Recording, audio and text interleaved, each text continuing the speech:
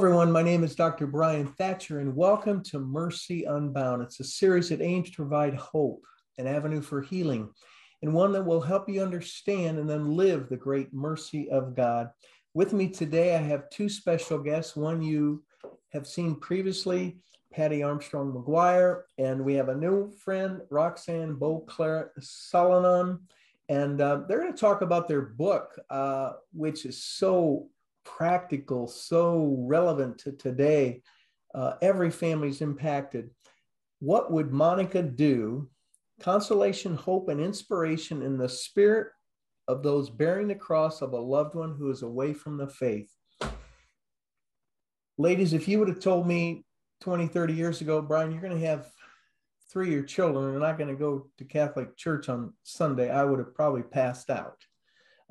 It's a time we live in, and this book is so relevant. So today we're going to talk about what would Monica do? What's your story? What led you to write the book? And why don't you go ahead and start? It's a great idea for a book. How come you two wrote this book? Because we wanted a book like this to read. Brian, I was right with you. No way would I be in this situation. And I felt I plugged in all the holes. We homeschooled for 19 years. Then my kids went to a Catholic school. And not only did they know their faith, they embraced it.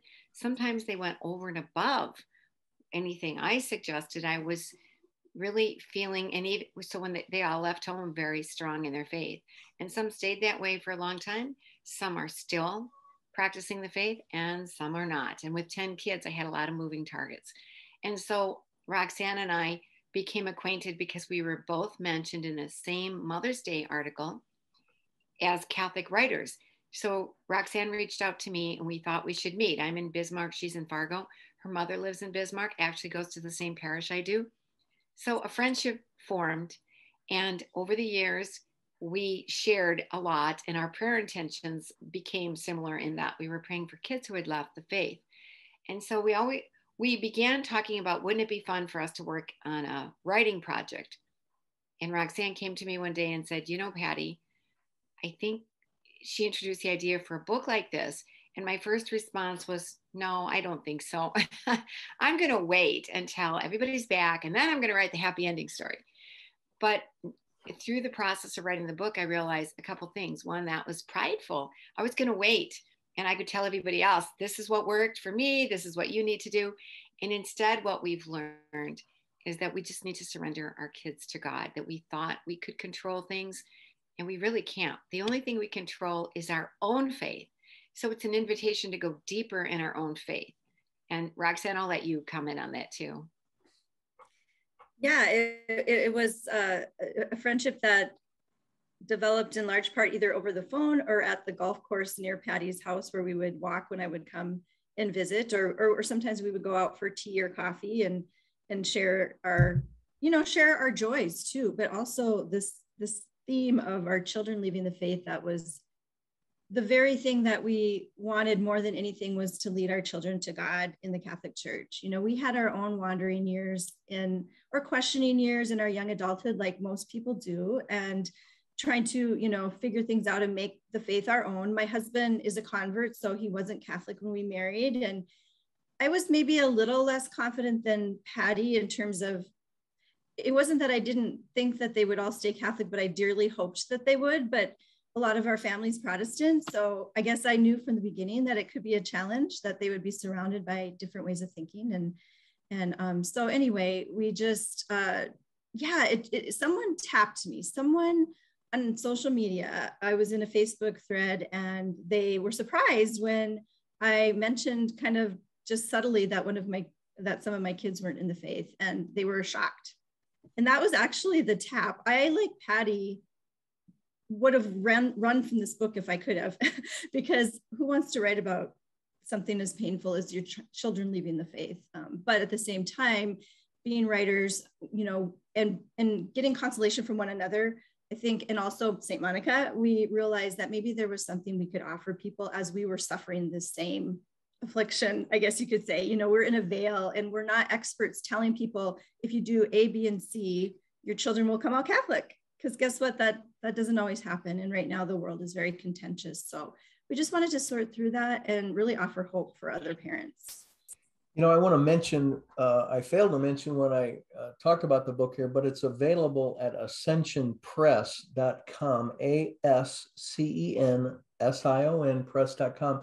You know, as I travel around the country and talk to people, probably the biggest reason people come up and say, will you pray for, it's going to be the mom saying, my daughter's left the faith, my son's left the faith, they're struggling and this and that. And it's just so common.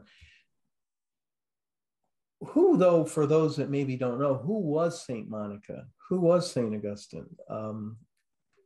Share with us a little bit of their story. Saint Monica lived in the 4th century in North Africa, and she was married. It was a pagan culture becoming Christian at the time. And we introduce her early on in the book, and then she accompanies us throughout the book. It is not a biography, but it's very biographical in that this is written in the spirit of St. Monica. We get to know her. We get to know her son, who she prayed for 17 years and shed many tears. And he became, not only did he convert, but he became one of the top, best known theologians in all of Christian history. His books, especially Confessions, are still in bookstores today. So when you think about her prayers and the reach his conversion has had, and she prayed for St. Augustine, her son, who was quite wayward for 17 years. He went away to school. He came back with a girlfriend that he was never going to marry because of social standards that wouldn't allow for it, a child out of wedlock, and a new age fangled religion. So that is not unlike what we're seeing in a lot of families today, a lot of situations. And so really, her life is very relevant. And she gives us the example of persistence and faith and hope. She had 2 other children that did not leave the faith, but she went after that lost sheep relentlessly. And if it had been 18 or 19 years, she wasn't going to quit. And so we really look to her as our model, as our intercessor for all the St. Augustines all over. And we have stories in the book with happy ending stories. With, for instance, Saint Bartolo Longo, who came from a Catholic family, became a Satanist, and ended up a saint. Or Father Don Calloway, that many people know, who was just really a bad boy, and you would just the worst. When I see him, I say, Father, I think your story was one of the worst, so that it could give hope to any parent. They couldn't say, oh no, my kid's worse than that. I don't think anybody can say that with you. And we have his mother. I think we have the only interview ever that his mother, Lechita, ever gave, because I interviewed her during the Amazing Grace books, which, by the way, Brian, your story is in that. Your story is in the same book as Father Brian Calloway. So you guys are all in good company. And so St. Monica is somebody who's so relevant today. So we really brought her into this and named the book after her. Roxanne, so many emotions goes through my mind and heart thinking of my children. They're great kids, and yet, you feel like sometimes you want to give them a piece of filet mignon and they want to take the ring bologna. And what kind of emotions have gone through yours and Patty's hearts and minds as you see your kids do these things? Well, it's a grieving, and that's one of the things we want to acknowledge. St. Monica, among other things, is known for her tears, as we know, and kind of being reprimanded to take a little bit of a different approach. It was a process that she went through to kind of let go and surrender and allow other people, the St. Ambroses in St. Augustine's life, to kind of take over. But the first thing I think is there's a grief. I remember being in my garage, having a conversation on the phone, probably away from the rest of my family, and just sitting there staring at the wall, just trying to wrap my brain around the fact that one of my children really seemed like they were leaving the faith, and I was losing control. And that's a big part of it. When our kids are little, we're supposed to kind of control their lives. Like, we have to make sure they don't run out into the street. We have to be there to be the guide rails through their life. And then when they become young adults, things kind of shift a little bit. And it can really be a kick in the stomach when the path that we thought we were laying out for them with God's help, right? Bringing them into the sacraments and all these things. It takes up so much of our lives. We want them to get to heaven more than we want them to get to Harvard. It's everything. And so to realize that, oh, the world is pulling them in another direction. It's a feeling of defeat. So part of this is just acknowledging the grief and kind of working through that. And once we can kind of do that and take an objective step back and start thinking of the eternal view, that's a huge thing, is just having a different perspective. But sometimes we need other people to help us. And that's one of the things that Patty and I offered each other. And I think a lot of parents and grandparents and godparents are trying to process through this kind of alone, because it's a tender topic.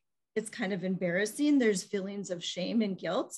Maybe we did something wrong. What did we do wrong, right? I thought I was never going to ask that question. There was a point where I'm like, I'm never going to ask the question, what did I do wrong? Because I know that there's lots of different factors. But when it came to this issue, and it started happening not with just one, but another child, I did start saying, what did we do wrong? Where did we go off the rails? And so this book is kind of taking a look at that and saying, okay, there's a lot going on. There's a lot of moving pieces.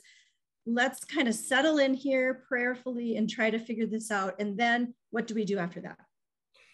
You know, you two, on a good day, it seems it's so difficult to raise children in today's society because they're getting hit from so many directions. And the stuff you read in the media, just kind of, it's mind boggling. But then you've got people, Patty, you mentioned unyoked families in your book. If you could share with us what you meant by that. And then those parents, maybe you said, who have to go it alone, and even makes it more difficult. What were you referring to? We covered everything. We had brainstorming sessions with the publisher and one of the editors, probably about 4 of them. We covered everything under the sun that we could think of that would be affecting people today. And one chapter is unequally yoked. And because Roxanne was married to somebody who was not originally Catholic, she could especially relate to that. But we know many, many people in the media and friends whose spouse is not there with them. And that's hard to have to go it alone. So we wanted, and that's what St. Monica did. Patricius was pagan. He was a womanizer. He had a bad temper. And in the end, the example and prayers of St. Monica converted him and her cantankerous mother-in-law also. So we want to address that situation. There are many single parents out there. A lot of the stories in the book reflect that.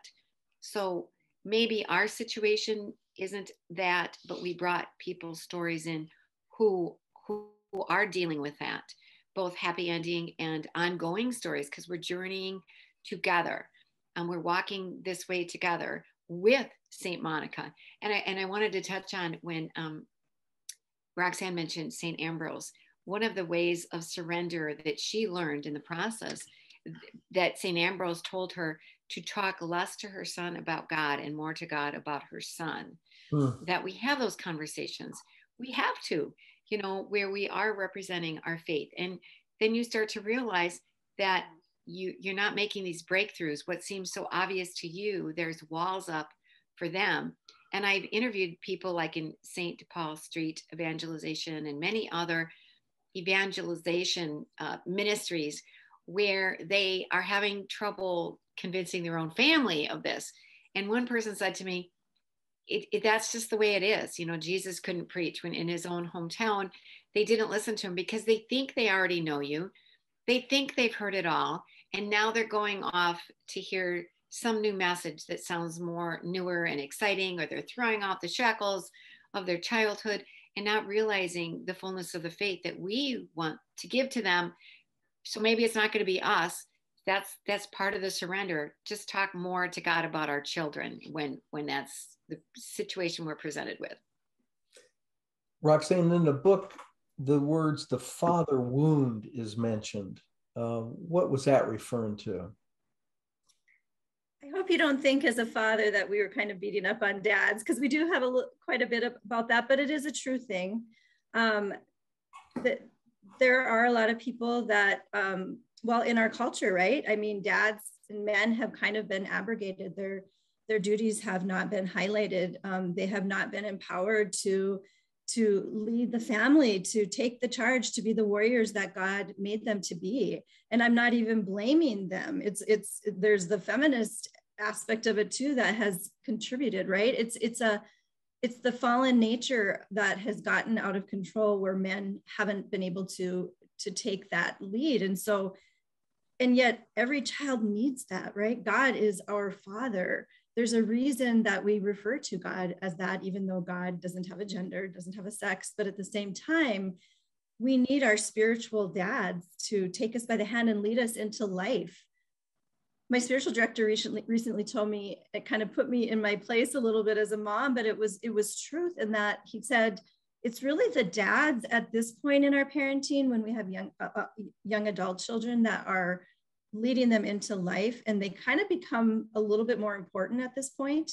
Not to say moms aren't important, our hearts are always connected, but there's a very direct connection, especially with young adults, right? Because we're there when they're little, and our hearts are connected, and we're the nurturing, relational, but at the point that they're going off into the world, they need their dads. And not everyone has had a dad to lead them aptly into the world. And, you know, one of the reasons too that we bring up the single parenting and the unequally yoked is because it can be so daunting. It's already daunting enough to like have your kids questioning and leaving the faith. But when you don't have a partner that's with you, it can just feel like this is just too much. Like, I can't do this on my own. And we don't want anyone to feel alone or that they have to give up, because even if they don't have a father or husband in their life to kind of help be that stronghold, we have God the Father, and He is reliable. And we want to remind people of that. And one of the things that came out of this for Patty and I, the biggest takeaway and surprise actually to us, was this isn't a book about our kids leaving the faith. It's about our own faith and the Father calling us closer to His heart. Because at the end of the day, we're all children before God, and we all have wounds, and we all need the great healer, our Father, to pull us into His heart and cradle us and help us through this life that He gave us. You know, for me, I realized that my kids, the faith has to be their own at some point, and it's not mine alone. And you know, you mentioned cultures, the fathers being absent. In some cultures, the grandparents really are the key factors, and grandparents can play a big role, can't they? Well, I am a grandparent, and yes, we play a big role. I just bought 3 beautifully colored, bright pictures, children's Bibles for 3 of my grandchildren that I just gave them the other day. And I was talking up to my daughter-in-law how we could read those. That would be good for them to bring to church. And they're just starting to come back to church. Actually, it's my future daughter-in-law.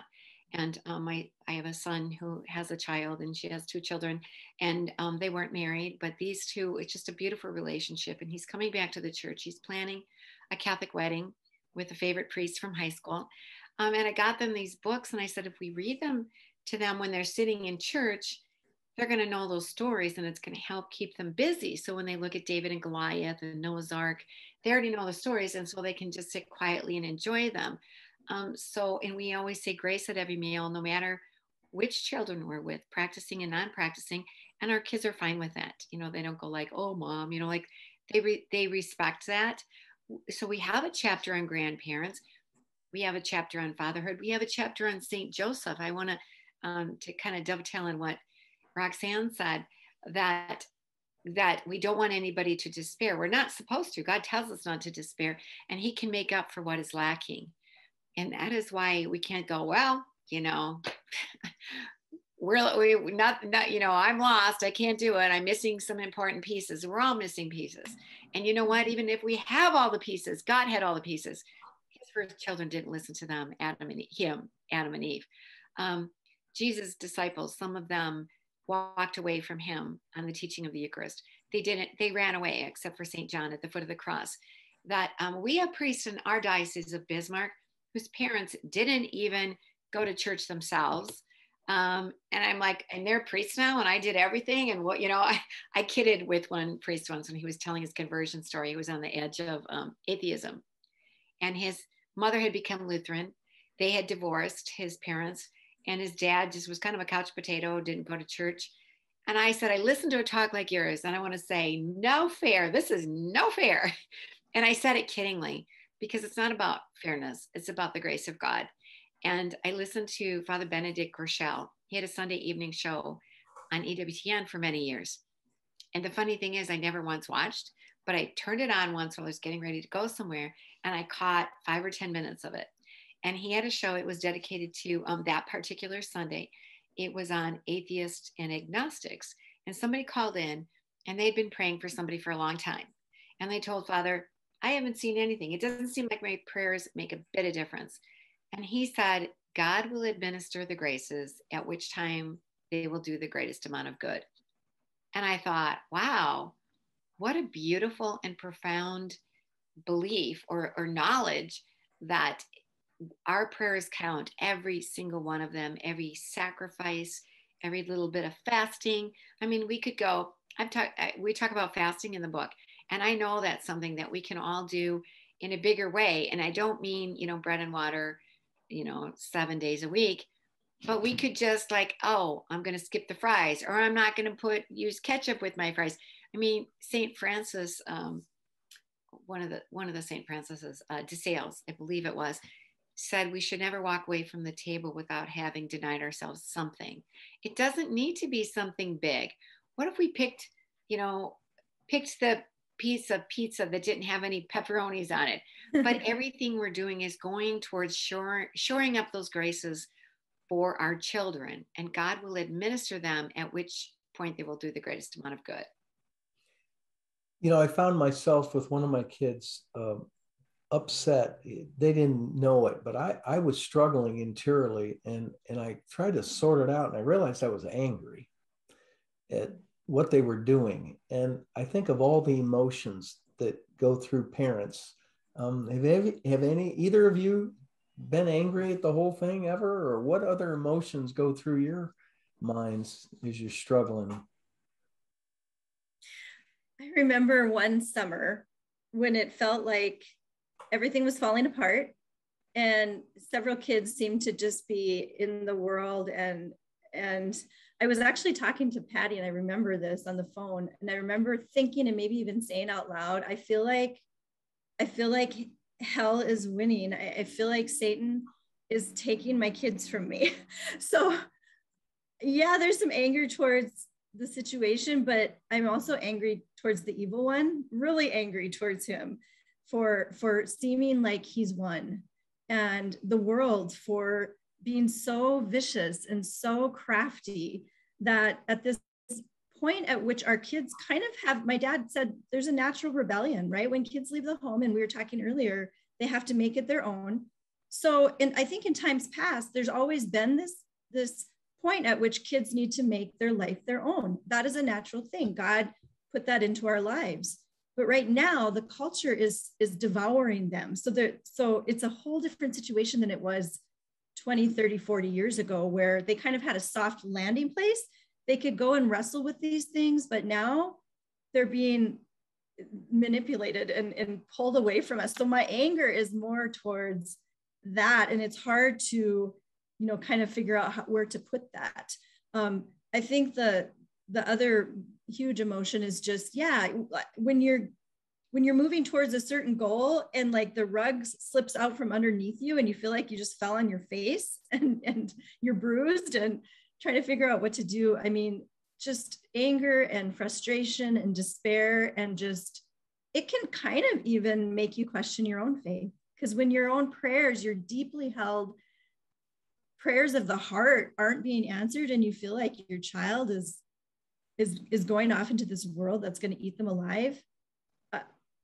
It's a feeling of where are you, God?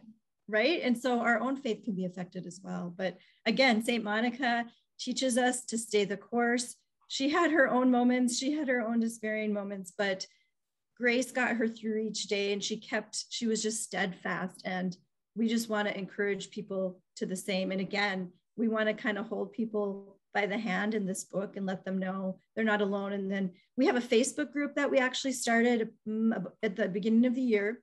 As we were kind of getting ready for this book to be launched, we thought, you know, why wait until the book comes out? You know, there's people that are hurting right now. And we've been praying for them the whole time. And so we started a Facebook group called Catholic Parents, What Would Monica Do? And so we are really finding it to be a very humbling group for us, just the people that are pouring their hearts out. We just feel so gratified that we've given them that place to pray for each other and to share our hearts with each other, because that's part of what God wants to do, I think, is just bring us together. You know, when I think of Augustine, and here he is a saint, help me out with the incident in the book, but didn't he really deceive Monica and tell her on one occasion he's going to meet me at the dock or something? And he was, share that with us if you would. Yes, she loved to pray. So we know she prayed all the time. And he said, "Oh, Mother, the ship has been delayed. There's a church, you know, close by. You can go and pray and wait." Well, while she was praying, he left on the ship to Italy. And she ended up following him at a later date. But can imagine her despair when she goes to the dock and she realizes the ship has left with her son and her grandson and the woman that, you know, he was living with all those years. So would there be anger? Would there be despair in any of us? But I want to also talk about that anger, that despair, and forgiveness. Those are 3 chapters that we've done addressing that. And an important thing that we have to realize with anger is, I quoted Monsignor Rossetti, who I've interviewed many times. I've interviewed a lot of exorcists. So we have a whole chapter on spiritual warfare, because I've learned a lot over the years from exorcists and how we have authority and what we can do to protect our children and to do our best to work with God to bring them back. But anger is a very dangerous emotion. And it may not just be anger because they left the faith, but with that comes differences of opinions, many differences. And because we want to bring them back, and it's the kid's nature to break away, and, you know, they know their own mind, they have their own free will. So sometimes there's conflict. So we may need to ask their forgiveness. Maybe we need to forgive them, whether or not they ever apologize for things they've said and done. Forgiveness is important because it's empowering. It undoes what the devil wanted to do, the destruction he wanted to do, because Monsignor Rossetti had explained in his book, Diary of an American Exorcist, that during one of his exorcisms, there was a small woman who, you know, they have a lot of times superhuman weight or strength when they're possessed. And she did something to hurt his arm. And he felt a flash of anger, even though nobody in the room would have noticed it. But he felt that flash of anger at her. And he realized all of a sudden what he was doing wasn't having any results. He wasn't being effective. So he excused himself with the other priest. He said, "Just a minute," because he had a prayer team and he had another priest present. He went to confession and came back and he confessed his anger. And now he was able to once again have an effect and have results. So we have to realize the danger of anger. And we talk about, well, what do we do with it? You know, it's there. And one of the things I do is to pray, even though it might feel like you have cement in your mouth because you're so angry. Do it anyway and unite yourself to the will of God. You know, he doesn't want you to be angry. You know, he wants you to forgive. So do that. And maybe you could think of your child as a baby, as a toddler, and how much you love them and some happy moments.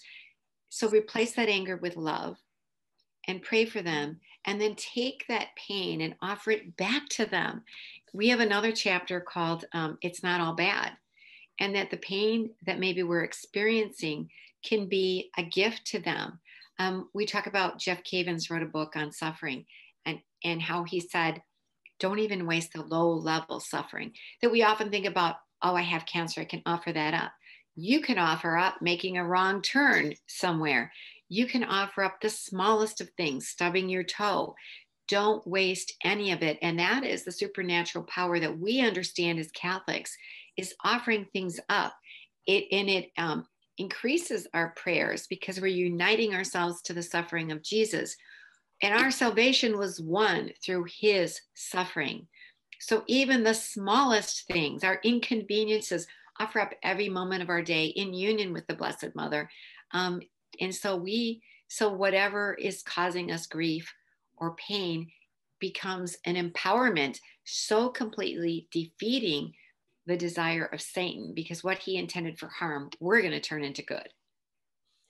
You know, Roxanne, behind me is this image of divine mercy, and Jesus, one of the words, Jesus, I trust in you, inscribed below it. As humans, we're going to fall. We're going to get these feelings of lack of forgiveness or anger or discouragement, anxiety, whatever. But at the end of the day, isn't it all about trusting in the Lord and turning this over? And, you know, I have a daughter.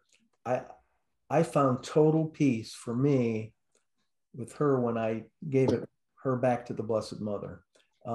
Isn't that the only way we can really get through all this? And relying on the saints and our Catholic faith? Yes, yes. And we have so many resources at our disposal. But yes, a huge theme in our book is the surrender prayer. Divine mercy comes into that too. All of that fits together. Patty had introduced me to the Surrender Novena, and we both have a huge a devotion to that, as well as the Divine Mercy. But the other part of that too is we have to have mercy for ourselves in all of this as well. We have to know that God isn't wanting us to suffer, but allowing us to come closer to him in our suffering. But I just think, yes, all of the saints, Saint Monica, the Surrender Novena, the Divine Mercy. The thing is, when we gave our children to the Lord in the sacraments, right, in baptism, when we handed them over and lifted them up to him, he took them, and we're putting them in his safe hands. And I think sometimes we forget that there's invisible workings of God. We just see the outside. We cannot see the souls of our children. We cannot see how God is penetrating their souls. We cannot see how God is accompanying them each day. And so for us to begin to sort of at least imagine that and to trust that, because he didn't give our kids back to us. He didn't say when we gave them to him in baptism and in confirmation, he didn't say, well, I'll journey with them for a little bit and then I'm just gonna, let them go. He's still with them. If they're baptized, they are sealed with Christ forever. We're talking eternity here, right? And so we need to, at some point, trust that too, especially as we lose the control and we have to let go. Now it's all of the spiritual resources and the seeds that we planted. Like, yes, maybe we made some mistakes, but guess what? We did a lot of good things too. And they're going to remember that. That's in the soil of their lives.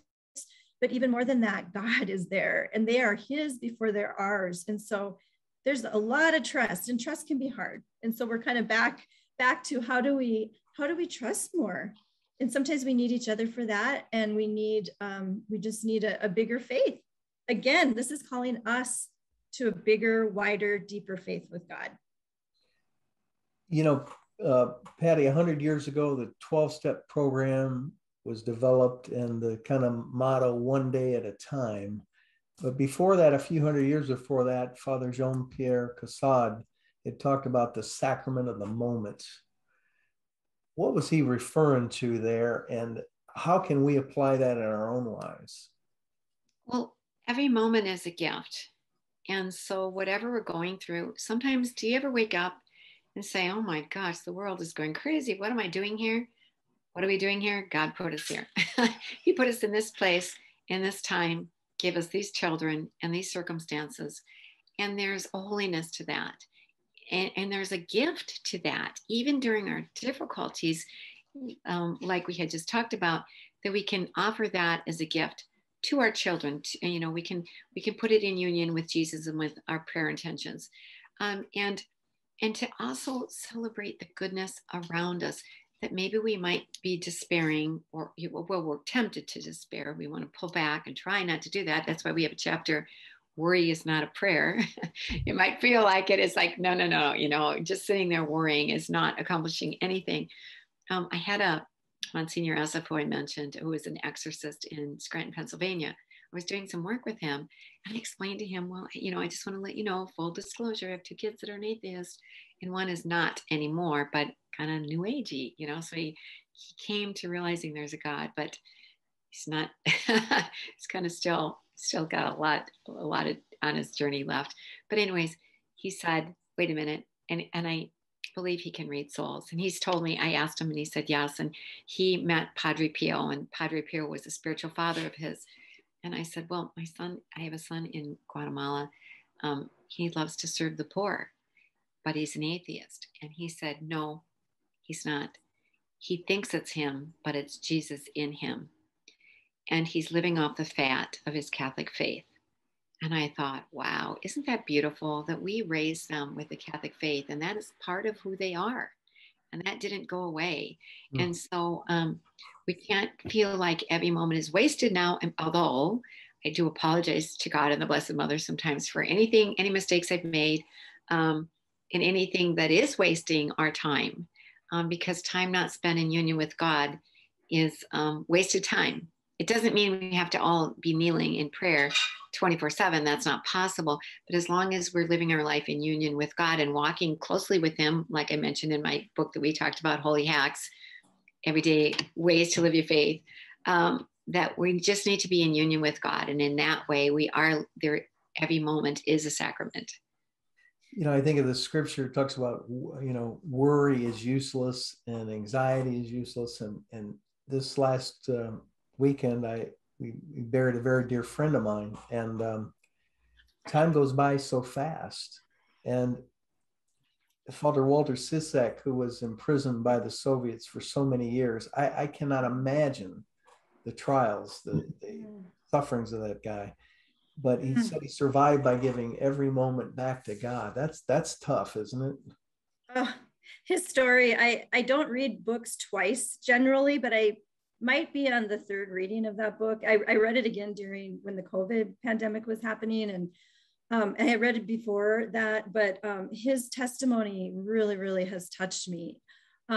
Just that, and he struggled mightily and almost lost, right? He was in a fierce battle when he was in the gulags and in Russia, and he had been, misunderstood and taken to be a spy when he was a young American priest that wanted to help people. And the journey he went on, where he had to go into hiding, and he would pop up, and the faith of the people who it wasn't even legal to have religion, and they would still be popping up everywhere. And I remember thinking, this could be us someday, and it's kind of starting to turn around into that. But so he's a great model of just through any tumult, you just continue to just stay close to the Lord and trust. But one of the things I was thinking too, as Patty was talking earlier, and this is something that's kind of come to me recently. I was thinking about it like last week, but what I realized is it was a surprise to us when some of our kids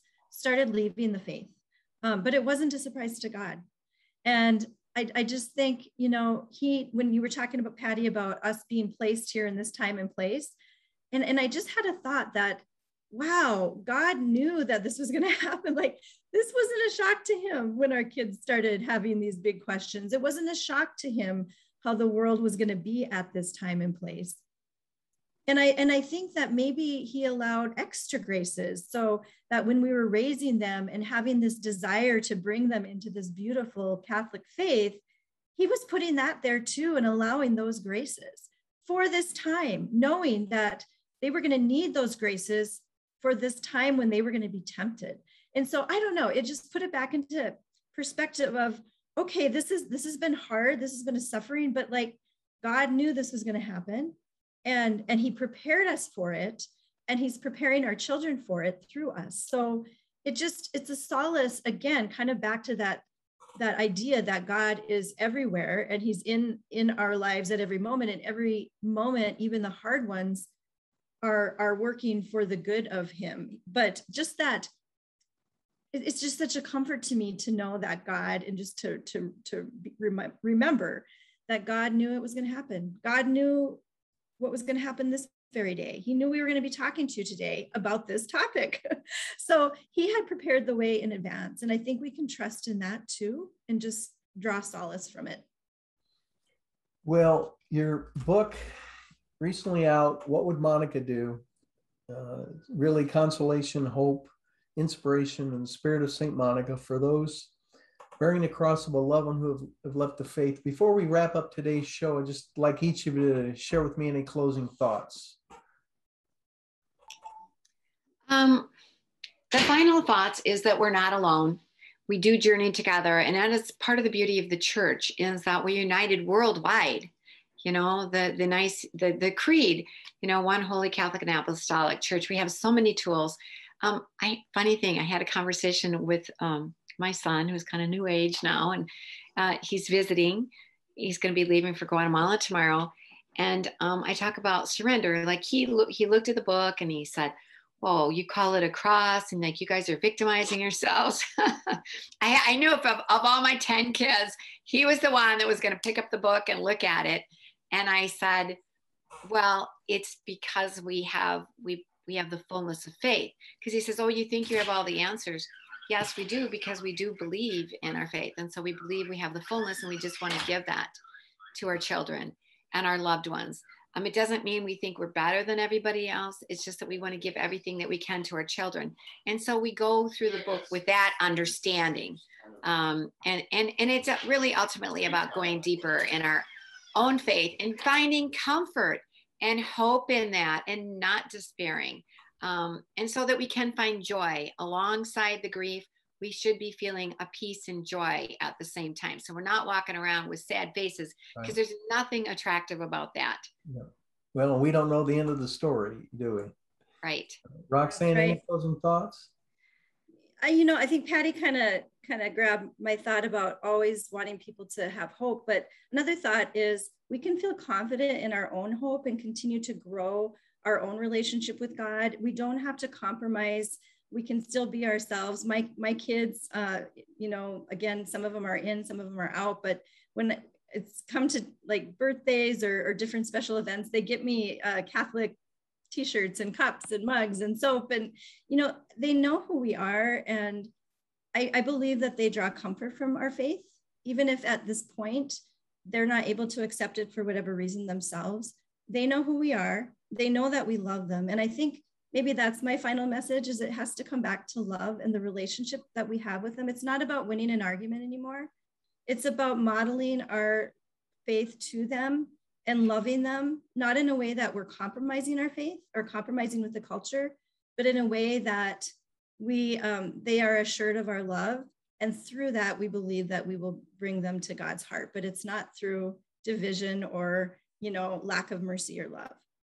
And that's so important, because God is love. And if we want them to love God, we have to emanate that love from our hearts. Well, Patty and Roxanne, I want to thank you so much today for joining me on Mercy Unbound. People, get this book available at ascensionpress.com. What Would Monica Do? It's a great book. It's going to touch your hearts and hopefully guide you as you have to resolve these issues within your own heart and mind and body and soul of how you're going to deal with your children. But I think all of us would say we got to love them to pieces and never give up. Keep the faith. So thank you again for joining me on Mercy Unbound. People, I hope you enjoyed this show. Subscribe, tell your friends about it, and let's spread the mercy of God to everyone we see. Thank you so much for joining me, and God bless. Please subscribe to our YouTube channel for the video portion. The podcast can be heard at anchor.fm/Dr. Brian, Bryan Thatcher, Thatcher, and on all the major podcast forums. I would love to speak at your church or conference, and please consider supporting our efforts to spread the truth to a hurting world. Thank you again. And for more information, go to the website at drbryanThatcher.com.